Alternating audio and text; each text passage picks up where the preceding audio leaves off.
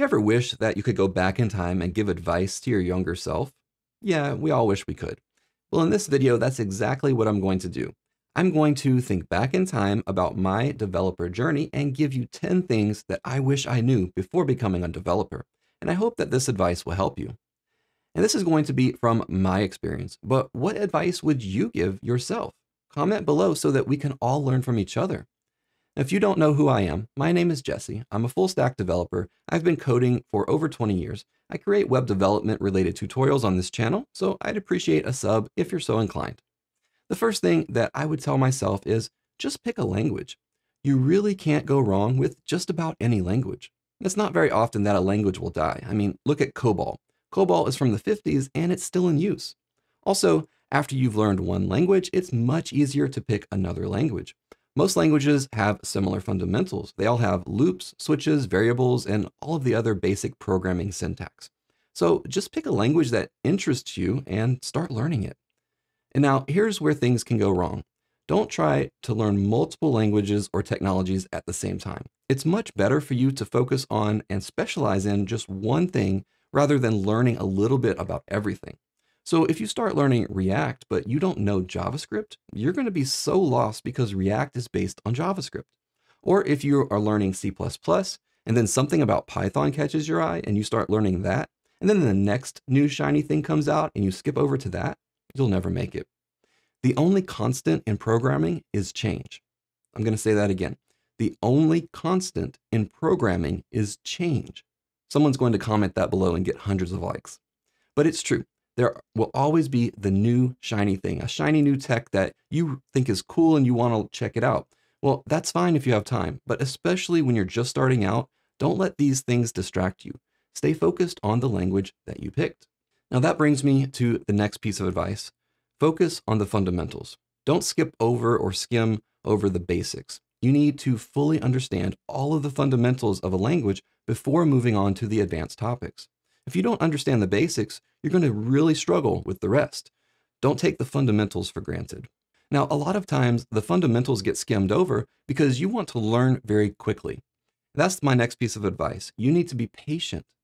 You might see or read examples of people learning a language and getting a job within just a few months. Well, these are the outliers. This is not typical. I get this question all of the time. Can I learn web development in 3 months? The answer is probably not. You need to take your time. If there's a concept that is taking you a while to grasp, that's okay. Take your time to fully understand it. Things will make so much more sense after you get it.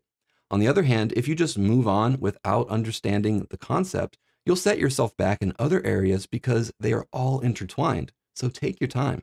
Now you might think that you need to learn fast because others around you are learning faster. You need to understand that everyone learns at different speeds, and that's okay. Don't compare yourself with others.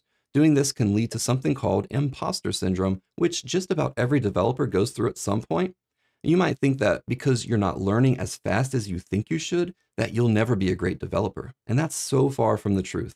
Just keep learning. Don't give up. And now, because of all of this, you might be afraid to ask questions. You might feel like you'll look stupid if you ask questions. But how will you learn if you don't ask? And it's okay to say, I don't know something. Ask as many questions as you can. The more you ask, the more you'll learn. In fact, the next piece of advice is find a mentor and community. A mentor can be someone that you work with or someone that you know virtually, but just find someone that you can go to with questions or for advice. And then once you're further along in your developer journey, look for others who you can help and pay it forward. Keep the cycle going. And you can even help others now by sharing your journey with others.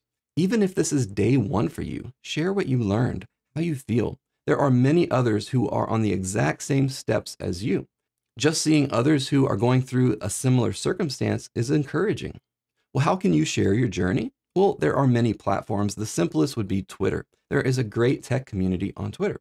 So share with others where you're at in your journey. What are you learning? Tag me in your tweet and I'll retweet it. And you could find other communities on Discord. You could join the CodeStacker Discord server where you'll find others who are on the same journey as you. There's an invite link in the description if you want to join. Now, when you watch these day in the life of videos, they highlight all of these cool things that you may get at a FAANG company, but this is not typical. You might also think that developers just sit down and write code all day. That's also not true. A developer is primarily a problem solver. A lot of times the problem is something that we've never seen before. So how do we solve these problems? Google. We Google. Let me tell you a little secret. I Google more than I write code. No one can know everything, except Google. Google obviously knows everything. So get good at Googling. Learn how to learn. Learn how to solve whatever issues you're facing on your own.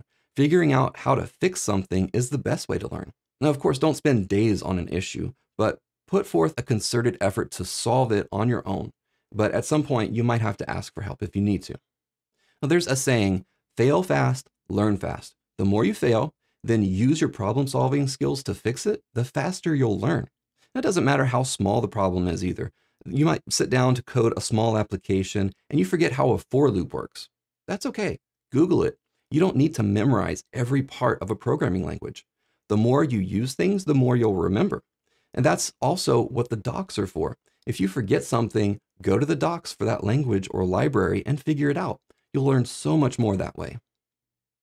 Now, another way to cement what you have learned is by building something. If you find yourself watching tutorial after tutorial and then still have no idea how to build something, you're not alone.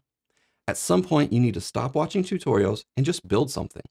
When you get stuck on something, Google it, watch a portion of a tutorial, or comb through the docs to figure it out. You need to build projects to really understand how things work. And when I first started to learn how to code, the operating system on the computers at my school was DOS. I'm old in computer years. So I really got started in the terminal, and that's all that there was at the time. So I can see why a lot of people are scared of the terminal, and since they're so used to GUI interfaces. But the terminal is not as scary as you might think it is. Get comfortable with it and devote time to just learning how things work in the terminal. It won't take you a long time to learn the basics. And now the last thing that I want to talk about is a question that I get asked a lot. Is it too late for me to learn how to code? And then they'll say that they're 25. The answer is always no. It's never too late.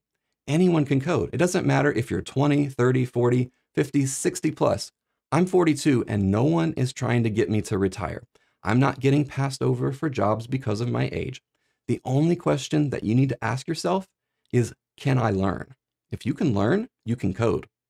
I really hope that this advice will help you on your journey to becoming a developer. Never stop learning and never give up.